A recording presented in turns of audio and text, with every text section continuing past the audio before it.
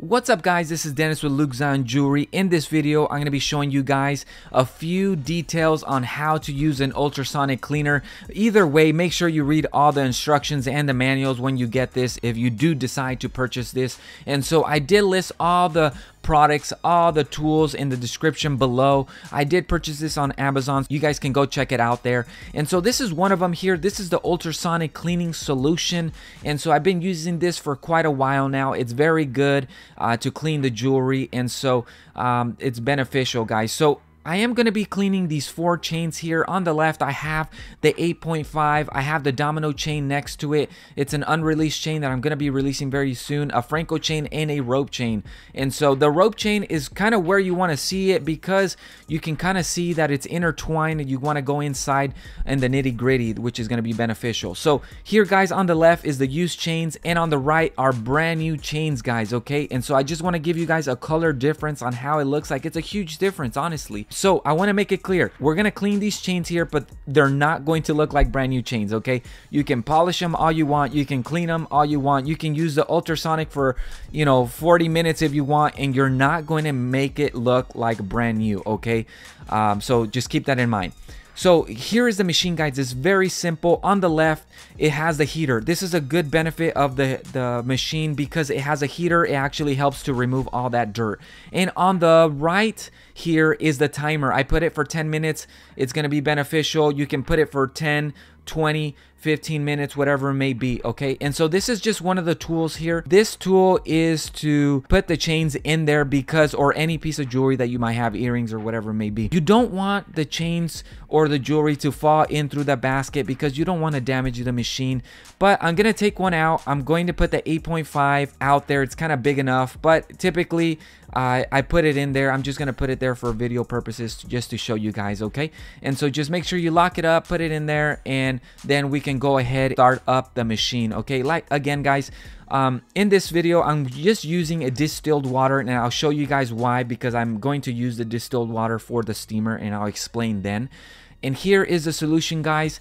Honestly, you can be generous. It doesn't really matter. You can follow the instructions, but I just prefer to be a little bit more generous than what is described in the label there, okay? And so let's go ahead and start this bad boy up here, and let's click start. So as you can see here, guys, the waves are bumping into each other. You can see the bubbles there. You can see the waves just hitting each other and cleaning the jewelry. And so if you decide, you can kind of move it around if you want. You move the product left and right, shake it up or whatever. It's not necessary, but you can, right? Another thing, guys, is that this machine is very loud, so just be aware of that. When you click start and you start the machine, it's very, very loud, okay? So keep that in mind, guys.